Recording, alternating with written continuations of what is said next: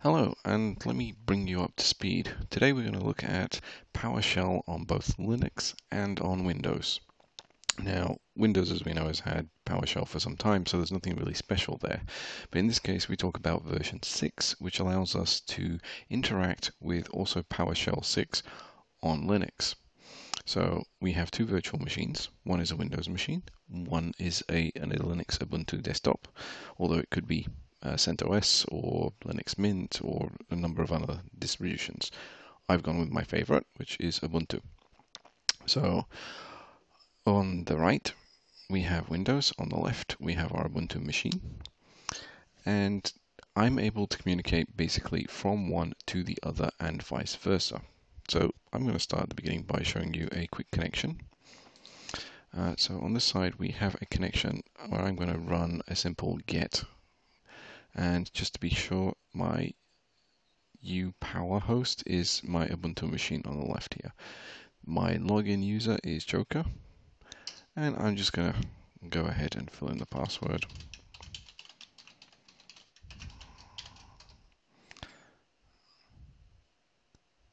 And I get a list of processes from my virtual machine on the left. And as you can see, these are Linux processes, this is no Windows processes. Now, equally, I can do the same on the opposite side. I can say, go get me from the Windows machine.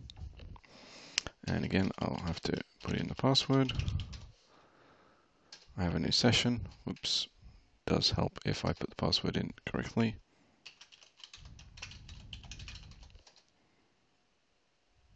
And you see I have an open session. So now I can do things like get process. I can do an autocomplete, and there I have processes from my machine. But I could also go and do another one, just as I've done here for the Windows. I could do an invoke command and run it against my remote machine. So there are a number of things I can do. So I can go, in this case, I'm going to just do the same with my Windows session here, but do enter.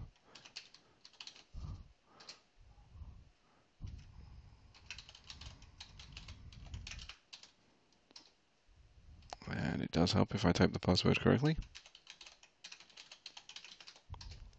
Here we go. So as you can see, I'm now on my Windows machine. I can do a dir. I can also do an ls. Or I could do a get child items. So basically anything of those commands, but let's do something that will actually give me a result. So process, and there we go. And you can see our Windows processes. Now, what you're probably asking the question is, how did I get to this state? Well, first of all, I installed the latest version of PowerShell on both from GitHub. So that was the first part. Secondly, I then need to configure SSH on both. Now, on the Linux machine, this is quite simple because for most of us, you're probably familiar with using SSH on Linux. And for those of you who aren't, you're going to get familiar with it quite quickly. It's not a massive amount, and the documentation on GitHub does give you the basics. So what we're looking for is we have to enable a few things in here. One of them is we need to enable the privileged accounts access with the subprocess. So in this particular example, if I scroll down, I've gone a bit too far. So with the subsystem here is the PowerShell. And PowerShell is going to fire off with this command. Now, what that basically means is the subsystem, when it calls the name PowerShell, is going to launch the command PowerShell with these parameters. Now, to give you an example of what I mean, if we look at the Windows equivalent, and for those of you who are familiar with Windows, you'll see that here is the SSH that's installed on the Windows machine, and you have same section, but in this case specifying the path. So we have again subsystem, PowerShell, and that PowerShell fires off this command. Now you'll notice the slashes are different from your usual ones, but that's perfectly normal, don't freak out. It's because the SSH is open SSH and is running on Perl. So don't worry, the slashes being that way are perfectly normal and fine. So number one, you need to configure both SSHs, once on the Linux, once on the Windows. So we have here one part of this. Now keep in mind, I have to put in the directory here, which is the alpha.16, because that's the version I've got installed. This may change if you've got a later version or an earlier version. You also have to enable all of the various security types. Now I've gone with the defaults. This means the RSA authentication is yes, the public key authentication is also yes, and the, where is it, password authentication is also yes. Now I don't recommend this, but we are basically playing with an alpha product, so bear with me. Security wise wouldn't be the best setup in the long term, but and then again, we're not dealing with the final release as yet. So we have the connectivity between the two. We've established that that can be done. So how does this actually work? Well, apart from the installation of PowerShell on both machines and the installation of SSH on both machines, you do have one more part. Now for the Windows, you've got the majority of the effort. Because apart from PowerShell and SSH, you've also got to go and configure those. So this means the following. Now let me just show you what that actually means. First of all, you have to download both of these from GitHub. So I installed PowerShell 6, no problem. You can see it adds an additional PowerShell shortcut, and this is one of the reasons why you have to specify in the SSH server the direct path to that PowerShell, because you don't want to accidentally fire off 5, because 5 will not work the way you want. Next, you also need to be able to tell PowerShell where to find the SSH. This consequently means that you'll need to create a system variable that lets you see that as well. So if I do as an example, and I'm just going to open a command prompt here and put in path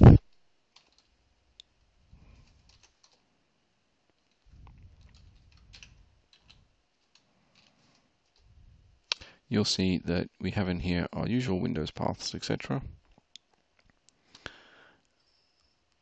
And we should also see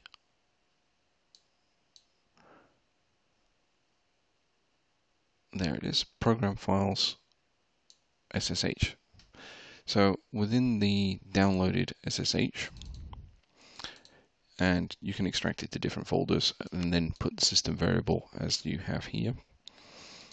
But you have also the installation.ps, so you have a full-blown PowerShell script for the installation, setting the privileges, etc. So that would be your first step. Your next step is then to generate a key. So that is then done by running the key generation, the SSH key. And again, you do this from the command prompt, no problem from that point of view. And then you modify the SSH config file.